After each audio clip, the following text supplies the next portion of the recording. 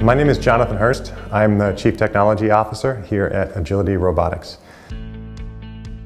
Our company designs and builds robots with legs, generally going everywhere people can go. We understand the foundations of locomotion.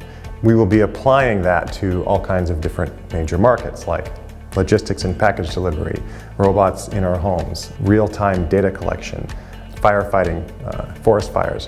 Anything you can think of where really robots need to navigate environments that humans navigate. We're planning to work with cloud mines to do some initial demonstrations of telepresence. We'd like to have someone in San Francisco wearing a virtual reality goggles and controlling the robot remotely.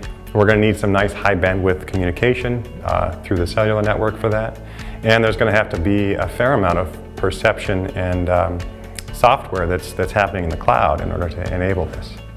For any higher level perception, higher level reasoning, such as planning your footsteps through a boulder field, utilizing all of the perceptual feedback to be able to do that, interacting with humans with voice commands and facial recognition.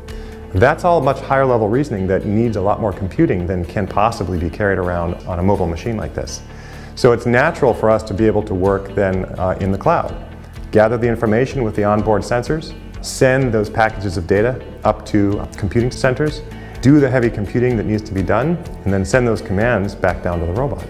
And that's why we're working with cloud mines. They are already thinking about this problem, ahead of the game a little bit, considering how is it that you're going to have the connectivity to get this data off of a mobile robot out in the world, and how is it that you're going to be able to apply the artificial intelligence that you need in order to be able to control mobile robots in the world like this.